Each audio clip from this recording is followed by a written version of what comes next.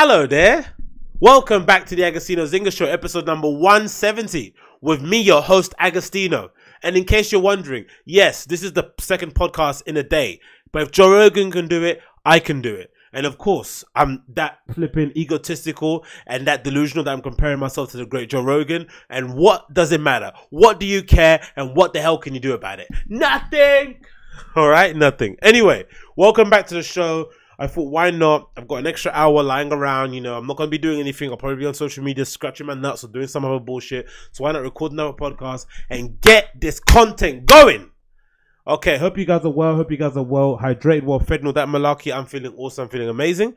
So, just wanted to like highlight what's going on, right? Or kind of give an update on the situation that I commented on previously. So, I had listened to the Joe Budden podcast, which was very illuminating.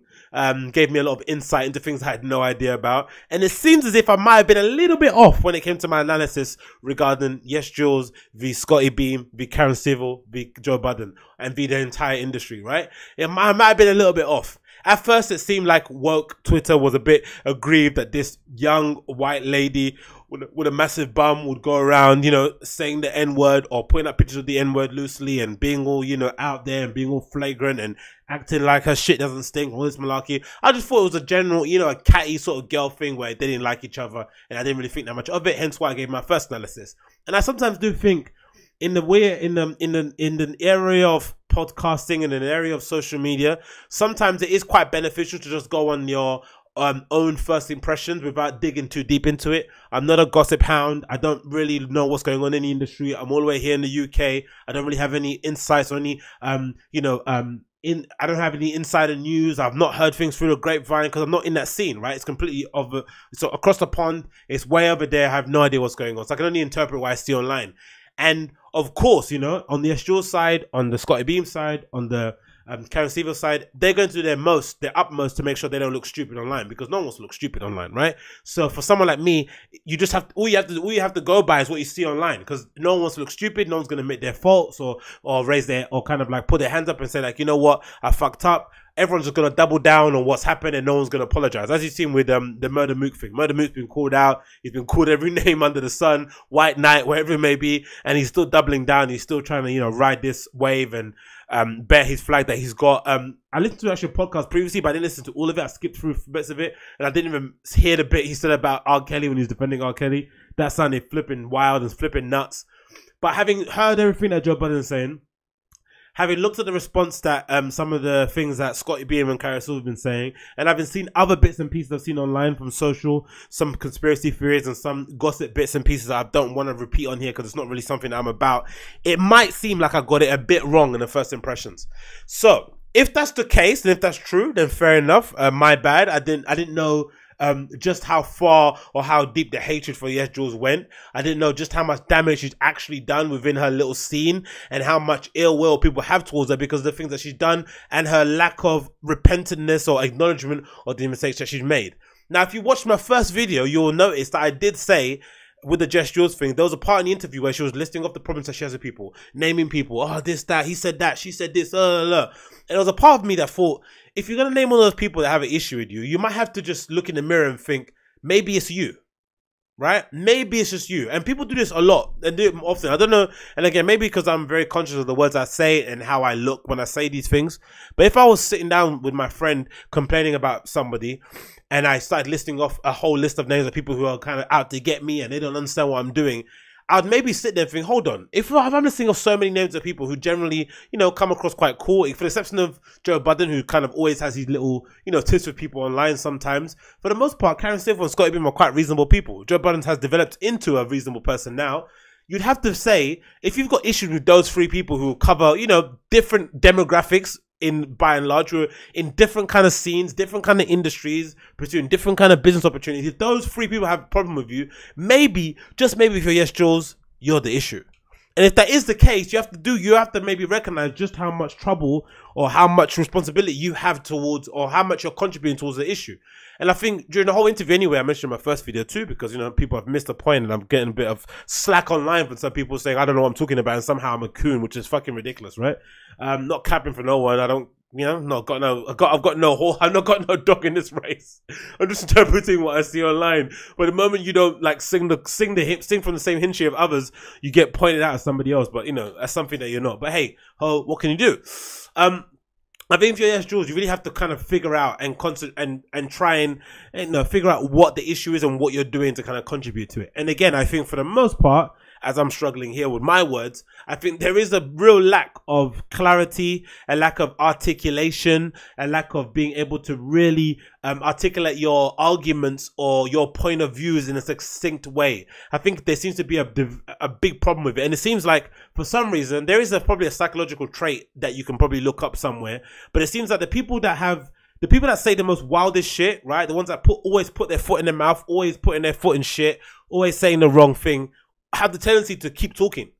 It seems like a general thing, right? The person that seems like for lack of a better term, the dumbest person in the room always wants to share their opinion, right? Always wants to let you know what they think about a certain thing. And it really confuses me for a while. Like, why do people do that? Why is the dumbest person, the one that doesn't really consider their opinions thoroughly and doesn't really understand the law of unintended consequences, that doesn't really see things for the long range, doesn't really have an understanding of optics or how things might look on the outside, generally always consistently gets involved in messy shit. And I just guess, you know, if you're not the most brightest person in the world, which I don't think YesJulz is by and large, you probably don't really think you're doing that much wrong, right? But having listened to the Joe Budden podcast and hearing what they've kind of alluded to, that she might be a bit of a hoe bag and she's maybe stepped her way up to the top and she has this weird entitlement thing going on because of the people that she slept with. And if you look at the names associated with her, it's just like fucking hell. Which again makes me wonder if everything they're saying is true. And if you're YesJulz, why the fuck are you talking so much? Why do you have so much to say? Right? Because I guess I'm from the school of thought that if my parents were really wealthy, right? But I guess it happens a lot, innit? I guess it's like the politicians in America who are super against gay marriage, and then the story comes out that they've got, you know, 13 boyfriends scattered around the United States that they see on the sly when they're out campaigning, right? Happens quite often. But I guess my analogy was gonna say is like if I had rich parents and I was trying to do my little hustle in the industry, I wouldn't be preaching the message of like, you know, rags to riches. I wouldn't be preaching the message of like startup cash and all that sort of stuff and pretending like I didn't get a big injection of money from my parents. I'll just carry on doing what I'm doing and not really put any light or bring any attention to where my money might have come from. If people ask, then I might have to divulge it, or I might have to politely do a little bit of a dance. But you wouldn't necessarily be preaching the good fight about flipping, you know, about selling things on eBay and stuff, because people would look into you and think, hold on, you know what I mean? You've got unlimited funds. Like, what are you talking about? What are you faking the funk? And I guess the same thing with YesJulz. If this is true and you have strategically slept your way up to the top, why would you be the one to then point fingers and call people out on shit? It doesn't make any sort of sense, really, does it? Like, because essentially, like, everyone else, you know where the bodies are buried. You know what bodies you have attached to you, and people know what bodies you have attached to you too, right? It seems like everyone in the industry has an understanding that she gets around, right? Which is, again, something that I wasn't aware of or familiar with at all. Because if you saw her reaction when her sex tape came out, it seemed like the reaction of a genuinely, again, maybe a sex tape isn't a good correlation between being a hoe bag, because there is maybe an argument to be said, like, you know, if you're an attractive female and guys want to fuck you in the industry and you see it as an opportunity to get yourself forward, then, you know, you're within your rights to do it. But I just think you can't go about it the way that she does. You can't go about it, start pointing fingers and start being catty online and start being irresponsible with your messages, the things you're posting online, because even with the context of what's happening with what she said on Murder Mook, right, podcast, Easy Offended, even with that context, I suppose she broke up with a black boyfriend and he was a clothing designer, and that Niggas Lie a Lot t-shirt she saw online and she posted it to kind of be of a sub to him. Even with that context, I just think knowing who you are as a person, right, that girl the white girl with the fat bum from Florida, and how people look at you out from the outside looking in, and the fact that they know you step with people to get where you want to get to, it probably isn't a good idea to tweet that, right? And that's, again, why I say for some people, I just wonder where all these guys' friends are. Because for sure, when she's popping, when her record label was about to blow up, when 07 Shake was next to her and she was hanging around the good music, I'm sure, you know, there was a lot of people, like, you know, on her coattails, standing around and trying to want to be in the picture, right? But the moment something like that happens, I guess for her and her sake, you definitely see where your friends are.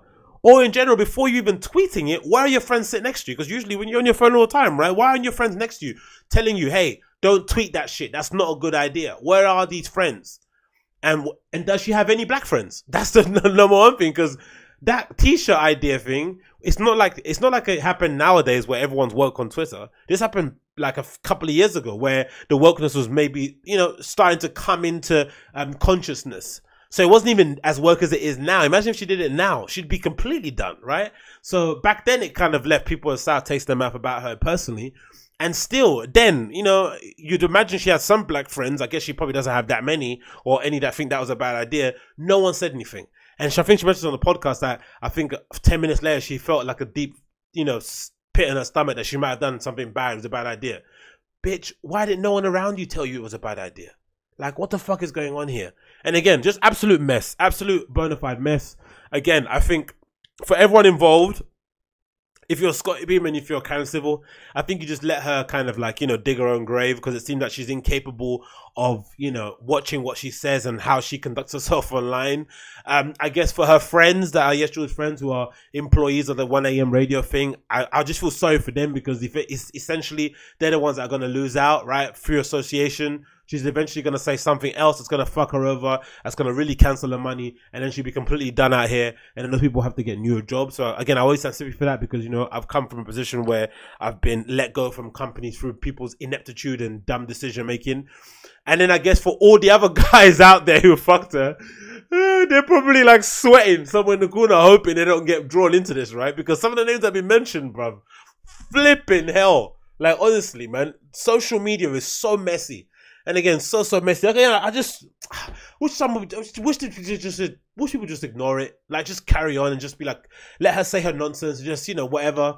And the murder mook thing, again, like I said, I just think that kind of white knighting is just so cringe. I think for most guys, we've always been in that position. I guess there is a saying that goes around. I think there is something being said about, no, there's a saying? There is a saying, right? That I've heard around the single female circuit, that if you're dating a dude, that they say to girls to take them on a date or suggest a date in a public place, right? In a restaurant where there's a lot of servers, a lot of waiters, and that you can tell a lot about the dude that you're interested in by the way he treats the, you know, the front of house, the waiters, the people that work there, just the people around you. You can tell a lot about somebody. And I think as a guy, there's a similar sort of thing that we have, where you can tell a lot about a friend or a guy that you know from how they act around you when girls are around. Because you remember in school, there was a time when you start to realize, wow, you're the cornball in the group. You start to point out who the corny guys were in the group, because they were the ones that would immediately start wrestling. And when the girls around, start kicking you, start taking the piss out of your jacket, start taking the piss out of your trainers if they were a bit shit, or your haircut, like just in general, just degrading you in front of the girl in some sort of weird, convoluted way to make themselves look better. And it never worked, right? It's never fucking worked. It's like, what the hell is that? It's like the guy that goes to the gym, gets super ripped, but has no game. You're going to get something, right? You're going to get some girls that are going to be into you purely on aesthetics only, but you're leaving so much room there for fucking clean up. Just get some charisma, man. Do you know what I mean? Get some charisma, get some jokes on you, get some banter. And it's the same way with those guys. Like they have no idea that level of sniping and laughing and ad-libbing her jokes about Joe Budden is not going to make you look good. All guys all over the world are like, ugh, cringe. He's bending over, he's standing up. What she said wasn't even that really serious. Yeah, they had a tiff. Again, in Joe Budden's side, he doesn't think it's embarrassing. His friends at podcast don't think it's a big deal. I think it's a big deal. I think shouting at a girl like randomly in the evening because, you know, nearly at 10 at night because you don't like your tracksuit bottoms and you want to return them is a bit wild, in my opinion, right? But again, even if that isn't that much of an issue, the story wasn't even that, you know, crazy. We've all heard the story before. It's not some new revelation. And there he is, hooting and hollering, bending over, standing up, like you're like, Jesus Christ, mate. Again, Murder Moot came out of that looking the worst out of everyone in that situation. Maybe even worse than YesJulz. YesJulz we know is a little bit, like I said in the first video, she's a little bit ditzy. Like, she generally is ditzy, but she's ditzy and doesn't know it, right? So she keeps thinking she's being profound and really articulating things and detailing this whole conversation about what happened and why people have issues about her. It's like, my girl, you spent an hour talking about why people hate you. It might be you. It might be just you. It just might be. It just might be just you. And again, considering what Joe Budden said, reading between lines what I've seen online, it seems like, you know, she's probably, you know, burned herself out here. And again, sad to see in some respects, because like I said, I got sympathy for the people that work underneath her, less so than her, and the things that might have transpired on the back of it. Because, you know, for like it or hate it, she has done a lot for helping and putting other artists on the platform and giving them shows and promoting parties and stuff that helps them get exposure, blah, blah, blah, blah, blah. But, you know, inevitably, the people that work underneath are the ones that are going to suffer the most through her ineptitude or her inability to fucking keep her mouth shut. Like, Jesus Christ, just shut the fuck up. Like, someone tell her, shut the fuck up. Just shut up. Shut up. Stop talking. Stop talking. Even if you're right, stop talking. The optics don't look good. Don't look good. You preaching and telling these black girls what they should and shouldn't do and who's contributing what to the hip hop community doesn't look good, regardless of what your point is. Even if you're right, it doesn't look good. Just shut up. Shut up. Oh, God almighty. I can't say much because I'm on social media talking and chatting shit on this podcast, but there is a real skill in knowing when to talk and when not to talk, right? There's something in my book actually, it says something about it. When's it? In my stoic book. Let's see if I can find this quote, because sometimes these guys, man, you're like, how did people get jobs? Or how do they get where they need to get to? I guess it gives you hope that whenever you start your thing, you're gonna be fine, because if these motherfuckers can do it, you can do it. Where is it? Cutting back costly, ask clear, search yourself, don't trust senses. Where is it? There was a quote here that I found that I thought was really interesting, that really acute. Denigration. Oh, I don't know where it is. When you lose self-control, you can't always be late. To each his own. The success of a chain, smoke and dust. What's better left on? Yeah, there we go. Yeah. Is it practice of public speaking, capable of moving the mass? Okay, so this is, I don't think it's a only way to speak to this. So let me see. So this thing, maybe it's quite similar. So it says here, it is from the Daily Stoic, right? This book, definitely go and pick it up. This is from February 22nd. What's better left unsaid? Cato practiced the kind of public speech capable of moving the masses. Believing proper political philosophy takes care, like any greater city, to maintain the warlike element. But he was never seen practicing in front of others, and no one ever heard him recite a speech. When he was told that people blamed him for his silence, he replied, "Better they not blame my life. I begin to speak only when I'm certain that I'll say isn't better left unsaid." There is something about that. Shut the hell up. Beep. If you don't have nothing smart to say or nothing interesting to say, or you can't back up what you're saying with some actual sense and some actual logic and not pure emotion, shut up. But again, what do I know? So I just wanted to give an update on that regard, because, you know, I don't want people to drag me online and start thinking I'm an apologist for any sort of person out there. Again, I think you're allowed to make your own impression or an opinion about something just off the information you have online. You just see your face value. If I don't know any other further details and I don't know about them and I can't comment on them, innit? What can you do? I'm here in London. I'm just some kid, man. I don't know jack shit. I don't know these people. Anyway, continuing on from that. Why are artists... Okay, so why are artists still taking pics with Birdman? Again, I have no idea what this is concerning. I don't know if Birdman is signing NBA YoungBoy. I don't know if this is just a random picture that just appeared online. But it's a bit worrying, right? Considering Birdman's recent history with what's happened with Lil Wayne, and the fact that it's only recently he's been let go of that ridiculous contract that he was on previously that was not giving him the ability to release music or to get the amount of royalties that he wanted from it. The fact that for the most part, most of the main industry people have kind of steered clear of Birdman and kind of, you know, kept him at arm's length. I just find it interesting, the infatuation some of the young kids have with Birdman and his legacy. You see a lot of it happening with Blueface, right? He didn't know his contract situation when he was up at Breakfast Club. And I've seen a lot of talk online about, you know, ownership and about artists owning their masters. For all the bad that record labels have done with 360 deals and just, you know, the fact that they kind of fleece artists, there is something that needs to be said about some of the people within our own community, whether it's a black or hip-hop community, who are also kind of, you know, flagrantly fleecing or hoodwinking young artists coming up. Like, you see Steve Stout, who basically wrote a book that, you know, prophesized the virtues of record labels and the fact that labels are, you know, there to help people get deals with this sort of shit. All of a sudden he's coming back around with this United Masters stuff, and he's got that new kid, NEL, whatever his name is, online on Breakfast Club, talking about how he's going to be able to help him with opening his masters, and just no one's really saying anything about that. And he's always been a bit of a shady character in hip-hop. And then you got Birdman sitting with one of the most talented artists that's around now in NBA YoungBoy, and seemingly are they making a deal? Are they just compensating? What's going on there?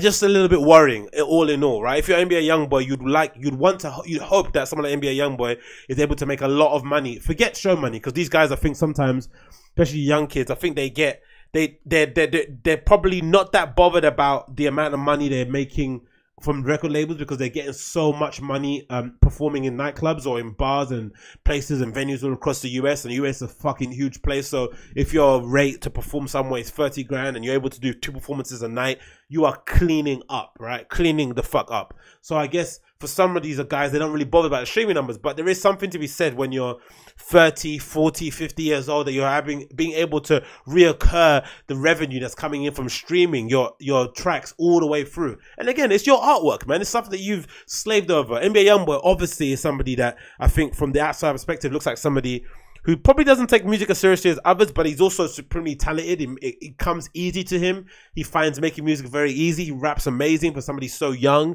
The storytelling, the intricacies of his lyrics, the way he picks beats, his videos, he's really, really good at what he does for someone so young. And by and large, looks like he's kind of got himself in, he sorted himself out after some of the initial kind of madness happened in the beginning of his career, where he's getting arrested nearly every other week.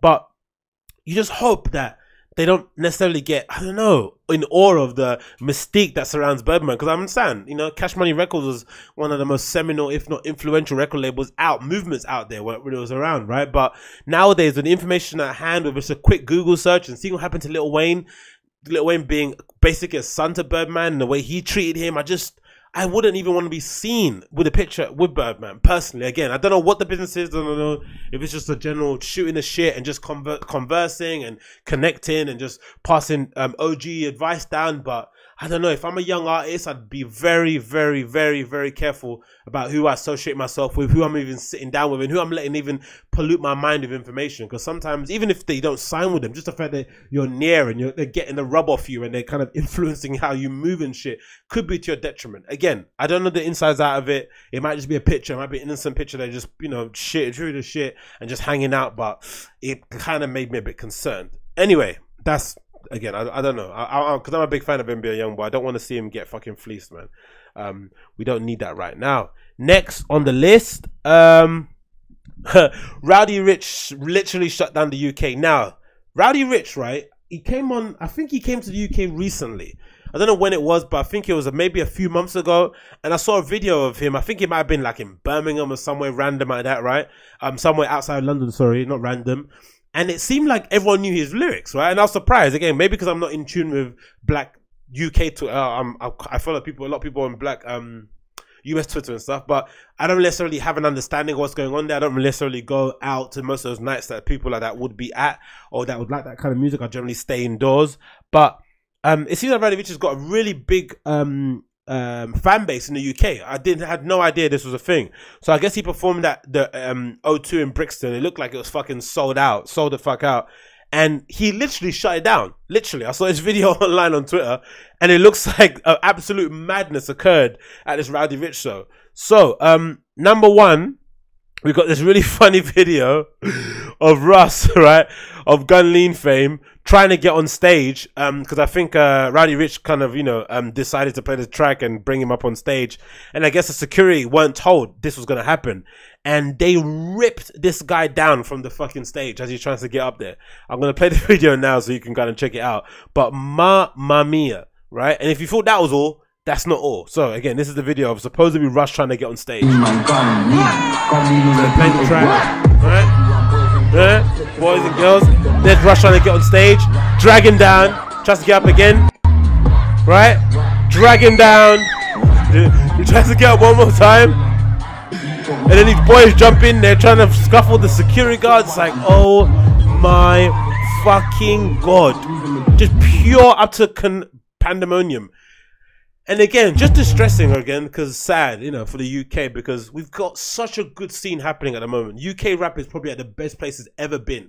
UK kind of, without, for lack of a better term, urban music is the best it's ever been right now, right? So much variety, so much range, ages, color, creeds, locations even, right? Before there was a time when all our acts were London centric. Now it doesn't sound funny to hear someone with a Brum accent, Manchester, Liverpool accent, Geordie rapping, Irish doing their thing. No one cares. Everyone's just promoting about the UK. People are even going on fucking cruises. I see people do this thing. They go to Spain somewhere where they all go on the same not a cruise, what all expenses paid trip, whatever, those things, right? And they go away and they kind of listen to UK DJs play, have UK acts play. It's a fucking industry, right? It's amazing where it's at the moment. And it seems like the problems that we had back in the day with grime, where grime, you know, back in the day, I think YesJulz mentioned it in one of her talk conversations, which was quite funny.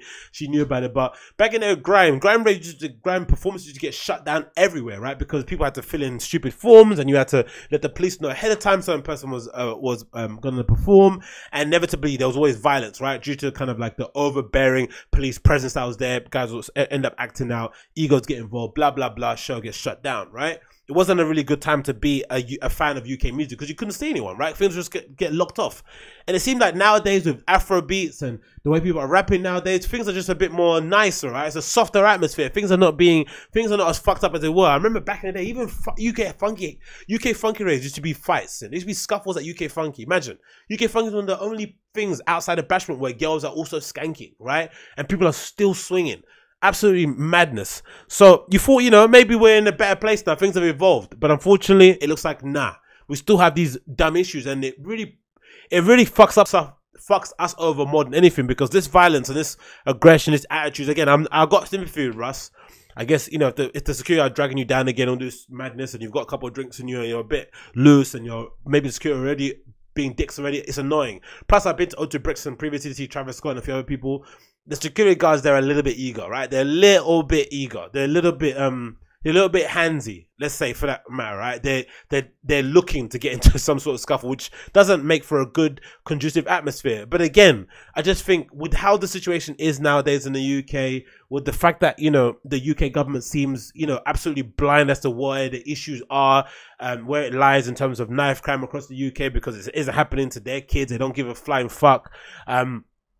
We really only have the kind of quote unquote entertainment industry to kind of help us propel us up. Yeah, you see how they treat Raheem Sterling. You see how they go on with him online, right? Or in the Daily Mail and stuff. One of our only vessels that we have to really promote ourselves and kind of give ourselves a platform to really kind of carve our own corner in the UK society is entertainment. And we can't fuck it up with stuff like this. We can't, right? This needs just to be dealt rationally and just in a calm manner. Russ gets dragged off stage. One of his mans, agent, manager, wherever it may be, needs to come next to the security guard and tell them he's a performer. He's performing up there with Roddy Rich. You hear this song, Gun Lean? That's his song. Let him get up there. Just nice and calm. No scuffling, no fights, no nothing. It just spoils the night, and it makes it impossible for us artists, for our artists in the UK, forget Roddy Rich, to actually perform in big places. That's what we want. We want our best artists to sell out O2. We want them to sell out Coco's. We want them to sell out all these amazing venues. We want them to perform. We don't want them to only perform in nightclubs because they can perform there without them announcing the venue or the lineup ahead of time. That's not what we want. We want our artists to perform in the best places, and things like this are not helping our case. And then on top of it, to make matters even worse, there was a flipping scuffle and supposedly someone got stabbed.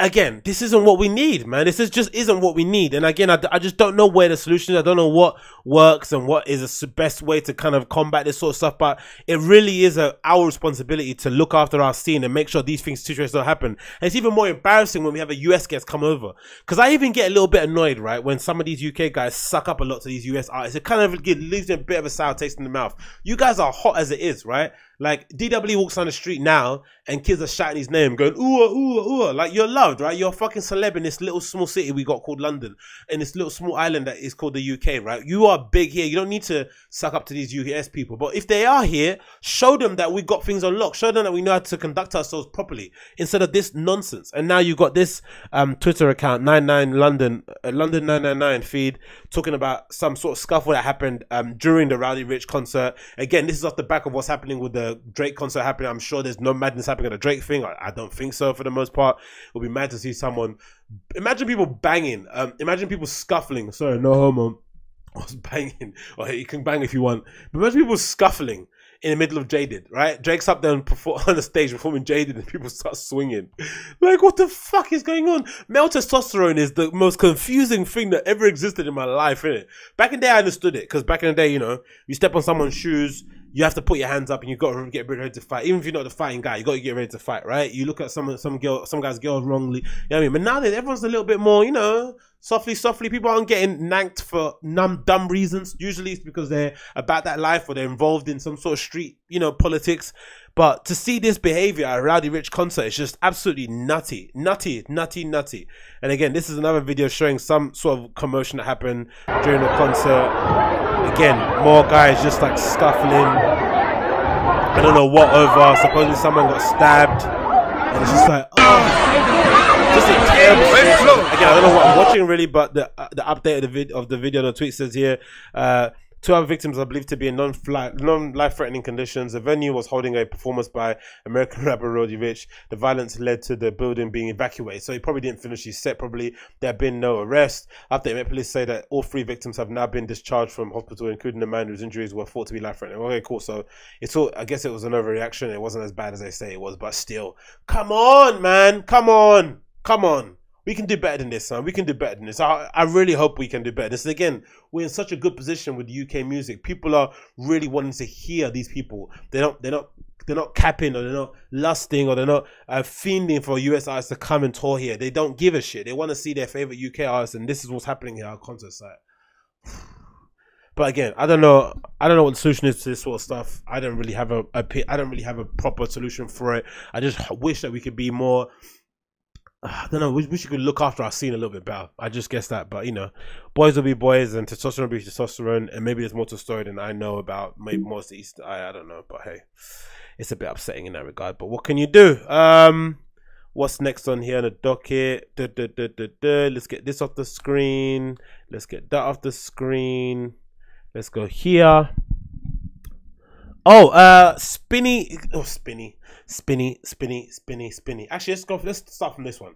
So, number one thing I want to talk about is this amazing, really good profile, probably better than a GQ profile, because it speaks, you know, it comes from a journalist's point of view. She's somebody that's obviously a fan of Virgil, but also is asking some pertinent questions, and not just, you know, one of his friends from the GQ thing. So the GQ thing is still good, don't get me wrong, but this is more of a probably a better piece overall. But there's a great article on Virgil Abloh. Again, I always fucking mention him as podcast.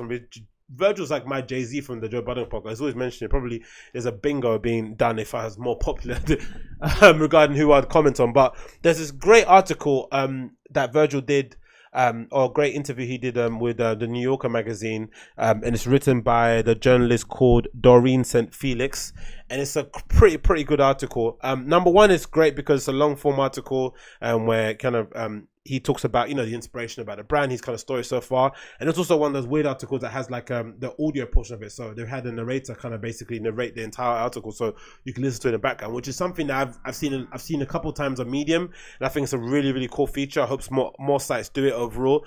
But the really poignant thing that I thought was interesting was his impression of Diet Prada, right?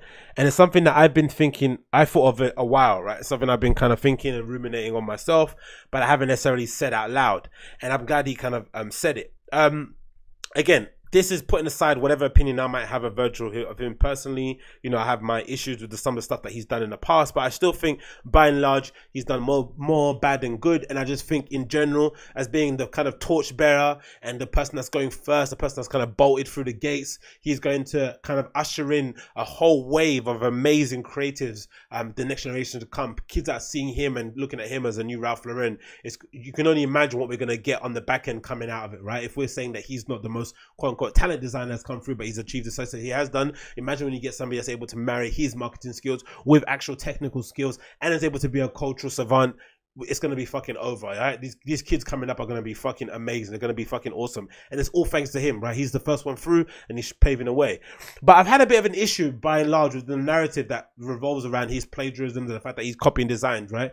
Because I think nowadays, especially with the fact that, you know, there isn't for maybe, apart from maybe 5 designers, there aren't that many really high caliber, pushing the envelope, breaking molds, really fashion with a capital F designers out there. For the most part, everyone is a glorified creative director who has a penchant for fashion, and they're kind of, you know, trying to traverse those rocky waters and trying to deliver a final product that kind of speaks to the masses for the most part, right? And with that being the case, it's more obvious, and also with the fact that, you know, it's hard to really come up with original ideas in clothing. You know, most things have been done under the sun. It isn't out of the realm of possibilities for an designer, a creator to go into the archives, look through the rich history in fashion, pluck a reference out from nowhere, and try and reinterpret it and repurpose it for the environment we're living in nowadays. That's perfectly fine. I don't have any issue with that, whatever, right? It's not like the sneaker industry that's, you know, fundamentally it's rested on a bedrock of retros, right? Where if, for instance, if Nike didn't have the Air Max range that they still try and pump people out with Air Max and Air Max 1s, and that's the same sort of thing, where would the company be nowadays, right? Most people still wear retros and they continually keep making the same shit. Sneakers, because they don't have any backbone, they don't have any insight or foresight, they keep fucking swallowing up the same bullshit. It's not like that at all, right? Fashion is a bit different. But even with that being said, there is, every designer under the sun is referencing someone, right? Everyone's taking references. Everyone's trying to, you know, take things from the old days and from the archives and try and reinterpret it and give it back to the modern consumer that we have nowadays, right? That's all well and good. But why does it always seem to be an issue whenever Virgil does it? It seems to be more venom attached to him whenever he references something of old. And if anything, doesn't it help his case? Because some of these critics that are out there saying that he references too much and he copies and he plagiarizes are the same people that said in the beginning, because I remember this, I fucking remember when Virgil and Kanye were first going to fashion shows, they were getting accused of not being actual fashion enthusiasts. They didn't actually know, they didn't have the knowledge, sorry. Well, I remember precisely when Kanye debuted his collection at his first collection at Paris Fashion Week. I remember, it might have been Kathy Horn or somebody saying along the lines of, like, during a review or writing in a review, that just because you're a fan of fashion doesn't mean you should make it. Like, what the fuck are you talking about? That is essentially why you should make it. That is a whole reason why you should make it. That's essentially why the industry is where it is, right? Kids, boys and girls all over the world, infatuated with fashion, are intrigued about how things are put together, decide, oh, I like that, I'm going to try that. Now, through process of doing it, you figure out if you're good or not. The market obviously kind of tells you if you're good or not, whether they want to buy it. But by and large, everyone's interest in this industry has come from that first kind of like twinge at your heart when you see something beautiful, you see an amazing gown, you see a well-crafted suit, you see whatever you see online, you see something that really catches your attention, you're like, wow, and you dig a bit deeper, and then you dig deeper and you find out, oh, this is how it's made. A human makes this. Cool. I'm a human too. You start to find out how they went about making it. Then you start working backwards. Oh, they went to university. Oh, they kind of went on this online course, whatever it may be. You figure out how to do it yourself because you're so passionate about it. That's why we all do it. But I remember there's a very, you know, condescending remark made about them, right? That they didn't have the knowledge. Cool. Okay, they didn't have the knowledge. Back then they have the knowledge. Now they get the knowledge, right? You have the access to the internet. They have the resources. They have the money that they have. No, yeah, they have the resources and they have the capability to travel around the world, to get an internship at Fendi, to attend fashion show after fashion show after fashion show, probably without an invite, just like bum rush to the places, right? They have the ability to kind of really speed up their learning process, and they do it. They soak up all the knowledge like a sponge. Like, you know, you can say what you want to say about Kanye and Virgil, but one thing is that they are supreme cultural savants. They're able to kind of tap into what's going on in the current zeitgeist and boom, give you a product, right? Cool. It's no coincidence that Virgil's 10s were successful. It's no coincidence that he makes that fucking belt that I wear all the time. That was fucking amazing, right? Right on cue. When stuff's happening, boom, you jump on it and sorry, not jump on it, you start the wave, right? So they're amazing at doing that. Maybe technical skills are not where they could be, but give them time. Give them fucking time. It takes time to get better at these sort of things. Cool. But a little bit of twinge didn't make sense to me. I didn't like it. But again, we got the internet now, so, you know, the consumers are always the ones that are making the final decisions, right? The consumers decide that they like Virgil, they like what he does, they buy his thing, his brand gets successful, he opens stores, he gets hired as a Louis Vuitton director. So essentially, the criticism that he's getting from the critics is null and void, because at the end of the day, you're making it for the end consumer, right? You have to marry art and commerce. He's been able to marry it perfectly. But then the kind of criticism he gets, especially from Diet Prada, really leaves a sour taste in my mouth, because I said it before previously to people, my close friends, but I've never really been the biggest fan of Diet Prada, even in the beginning when everyone was like kind of lauding them. Number one, because if anything, it was just a reminder, it was just another reintegration, even though the people behind it are fairly young. It was just another way of the industry somehow getting, reintroducing gatekeepers. That's essentially what it was, right? Because essentially it feels like, for the most part, whatever the things that they're calling out online on their kind of social media, on their Instagram feed, for the most part, it feels like they're trying to cancel the brand. It doesn't feel like they're trying to act as a reference board or as some sort of archival index. It just feels like they're trying to cancel the brand that has dared to go into the archives, that's dared to go on the first view, that's dared to scour through Vogue runway, that's dared to buy vintage magazines and reference a brand. They're trying to kill that brand that's decided to pull an obscure Mugler reference that no one was thinking about and reintroduce it nowadays to new customers. They get really annoyed by it and they want to cancel that brand. And I don't really get how constructive that is. At the end of the day, showing the side-by-side images of these brands and what reference they take is cool, because the kid that goes out or the girl that goes out and buys that Celine copy from Zara is then maybe going to see that reference and maybe digging deep, right? It only helps the industry overall because it introduces these people into these more quote-unquote leery or challenging designs or more avant-garde pieces. They only kind of piques their curiosity, and for the people that aren't piqued by their curiosity, you're never going to make them a fan anyway. It's no issue. So I never really got the vindictive sort of like nasty, mean-spirited nature of it. Now that being said, it's fashion, you know, by and large there is a bit of a cynical edge to it. I think for the most part, people want to love to hate on something. They're never really pleased with anything, and for the most part, the people that are commentating offer no solutions, don't actually put their neck on the line, don't necessarily have any skin in the game, and kind of get satisfaction from knowing everything but not doing anything with that knowledge, which is fine. It happens a lot in streetwear as well. But I've always had a bit of a funny feeling when it comes to Diet Prada. Like they're just trying to cancel brands. They're not trying to inform or help, trying to, you know, provide references. Just like, oh look, you copied that brand, that we love, we're gonna cancel you. Like, you can definitely see the favoritism in the brands that they like and they don't like. And again, it is what it is. They've done some good things with the whole Dolce & Gabbana shit, but for the most part, it feels like they're just trying to cancel the brands out there, and it just feels a little bit weird. And Virgil spoke about it, right? So the article says this on the following. This is a New Yorker article, right? Titled "Virgil Abloh, Menzo's biggest star." So it goes as follows: the Instagram account Diet Prada, which is run by fashion analyst Tony Liu and Lindsay Schuler, called out the similarities between Virgil's chair and Mr. Emmett Cobb's. It also compared Virgil Abloh's t-shirt with the off-white t-shirt with Abloh's 2016 collection to a poster of AJ Fronzi, which used an identical font design. In January, it posted a diptych of two extremely similar outfits, both yolk yellow and featuring Jagger text, right? The one with graffiti that small brand, I think in Paris, was calling him out online. The first was made last year by a relatively unknown indie label, Colors, and the second from from public television. This did not seem like a homage. Shortly after Fashion Week, I met with Virgil for the first time at a Soho House in Chicago. When I mentioned the post to him, he took the opportunity to praise Diet Prada's editorial project. Again, this is somebody that's supremely positive. Again, for the amount of stick he gets online, right? Again, I think a lot of it is his own fault. I think that Ralph Lauren shirt, that $500 Ralph Lauren shirt, really fucked up his reputation. I think in general, I think people didn't mind Virgil. Even he came across sometimes a bit condescending in the beginning, and he kind of very quickly changed how he compartmented, how he conducts himself online. He was all about the kids and shit. He promoted people and gave people platforms and gave people opportunities. I think that Ralph Lauren polo shirt, because I don't know, for me, it really wrangled me when I saw that pricing $500 of it, right? I think that really rubbed people up the wrong way. But by and large, apart from that, he's done nothing else really to piss people off, really, has he? To annoy people. Again, if you don't know him personally, I don't necessarily see what the bad vibe is when it comes to Virgil. But again, that is neither here or there. I don't want to get into the whole racial connotations of it, but again, we will speak about that another time. When I mentioned it to him, and we took the opportunity to praise Diet Prada's editorial project, right? Even though they're slating him, we still praise them. All props to them. That's a great concept. But he added that the account didn't take into consideration that coincidences can happen. Now again, I don't assume it's a coincidence. Sometimes you can get a reference, but you're allowed to reference shit. It's fashion. What the fuck is wrong with you? Everyone can reference. He said that he had never seen the colors look when he designed his yellow ensemble. The allegation was founded on basically the use of yellow fabric with a pattern on it, which is very true. Ring the alarm, he sighed. I could go on for about a whole hour about the human condition and the magnet that is negativity. That's why the world is actually the way it is. That's why good doesn't prevail, because there's more negative energy. You can't create more connective tissue around the idea that is plagiarized.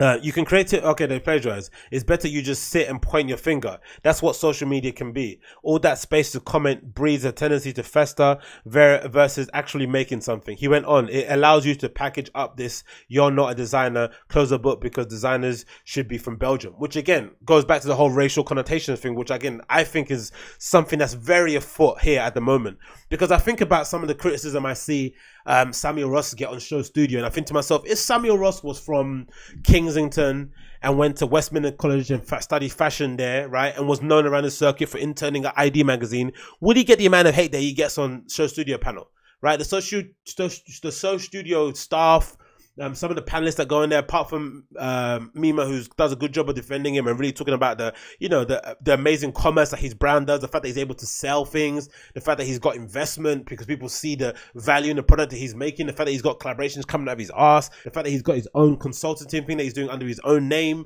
Like, she's one to praise him, but for the most part, there's a lot of ill will around Samuel Ross. Someone, again, a self-taught designer, right? Didn't go to school to study fashion design, and look how much he's killing it.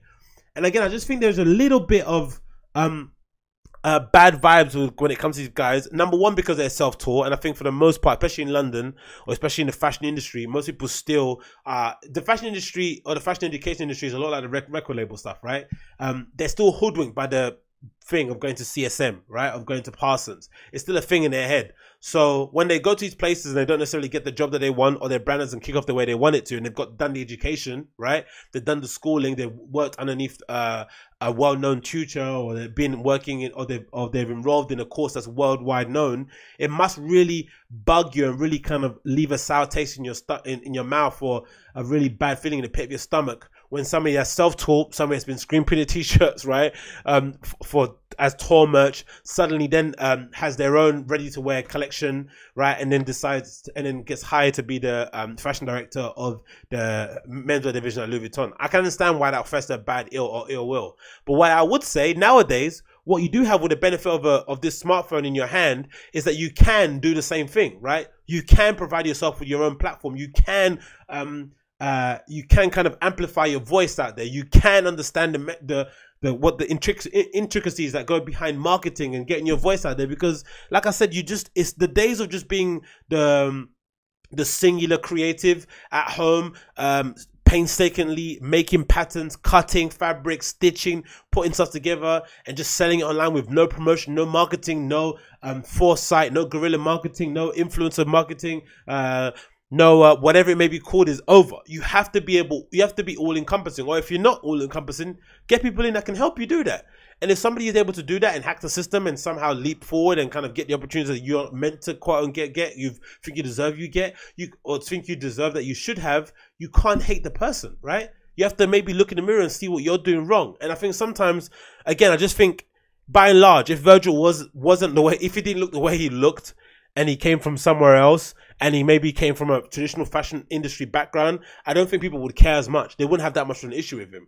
And again, like I said, I really don't like Diet Prada in the same way it really wrangles me when I hear or read articles from Eugene Rabkin, and he's talking, and he's like, you know, throwing subbies at streetwear and talking about, you know, a return to tailoring and all this sort of stuff. Again, it's just coded language to ensure that the gatekeepers are reinstated, and the amateurs or the people that are doing it DIY style are kept on the outside. That's what they want.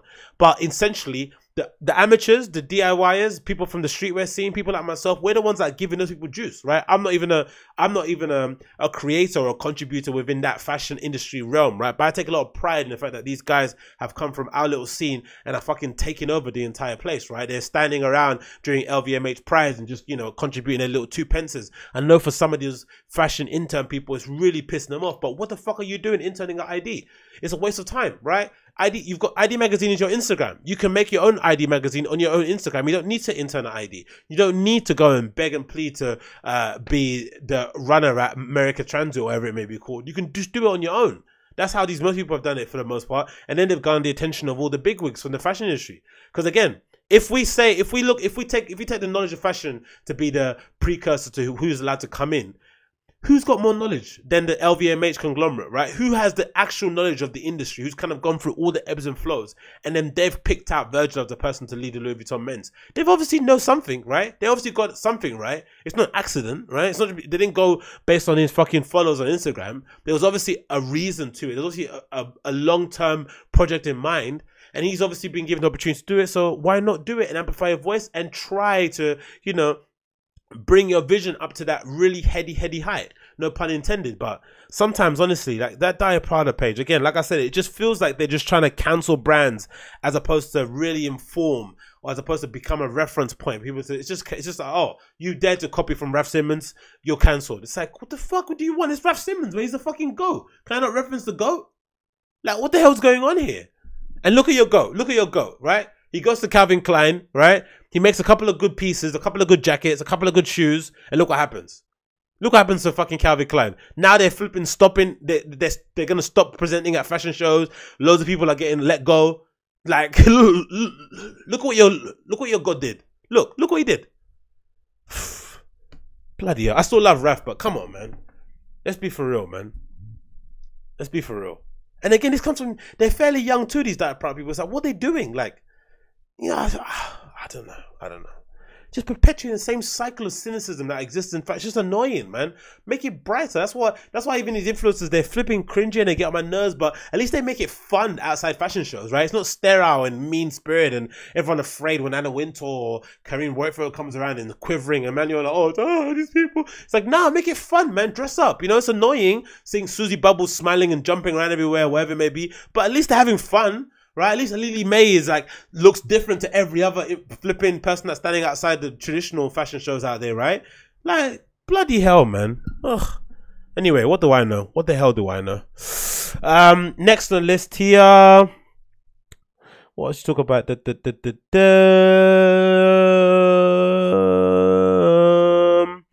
What else here? Oh! You know what? Maybe save some rest of it tomorrow because we're 50 minutes already, innit? Maybe save some rest. Maybe you can save. Anyway, I might save some more for it for another day, but I just want to update you guys regarding that whole issue, you know, with the whole YesJulz thing, just in case people start thinking, oh, he's an apology. He's no apology. He's no apology. He's no apology. Saying that you're capping.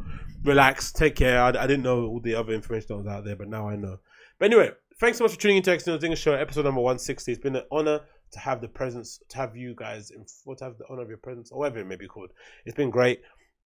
Thanks so much for tuning in. I guess I'll catch you guys again on the other side, right? Tomorrow for another episode, bumper episode. I had 2 episodes today in the day, which is fucking awesome. I feel productive as fuck. As always, check out my socials for all information regarding me, agostinhozinga.com. For everything else, if you're watching on YouTube, like, subscribe, tell your friends, leave a comment, let me know what you think. If you're on the podcast app, leave us a 5-star review. Help it spread out to people, and I'll see you guys again tomorrow for another episode of the show. Peace.